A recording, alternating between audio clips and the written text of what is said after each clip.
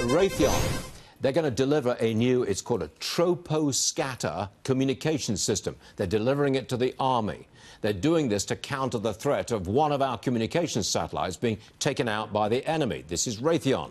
Joining us now is Todd Probert. He's Raytheon's Intelligence Vice President. All right, under what circumstances would this new system be used? What does it do?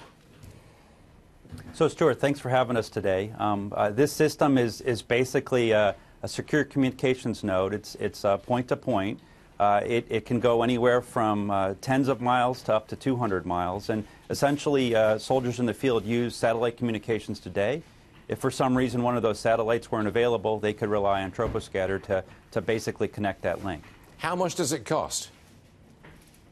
Well, so this system's in the few hundreds of K. So it's a Humvee transported system, can be set up in about a half hour, and we're looking to see the Army use it in a number of different use cases. So it can be used multiple. You don't have just one big system for the whole Army. It's small systems scattered around amongst active troops. No, that's exactly it. It's for the battalion and below. So think groups of soldiers. This would be a hub, and then their basic use radios would connect off of it. Is it your special technology? Nobody else has got it?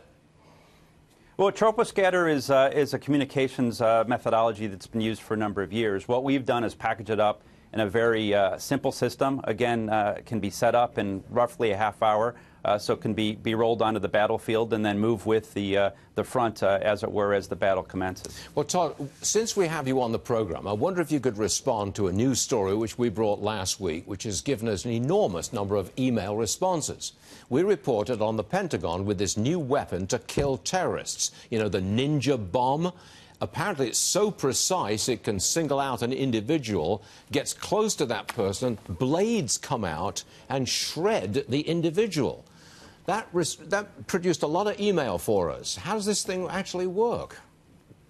Yeah, gosh, Stuart, that sounds very innovative. That's not a Raytheon product, but the defense industry, with systems like Troposcatter, is looking to do innovative things to help our warfighters every day.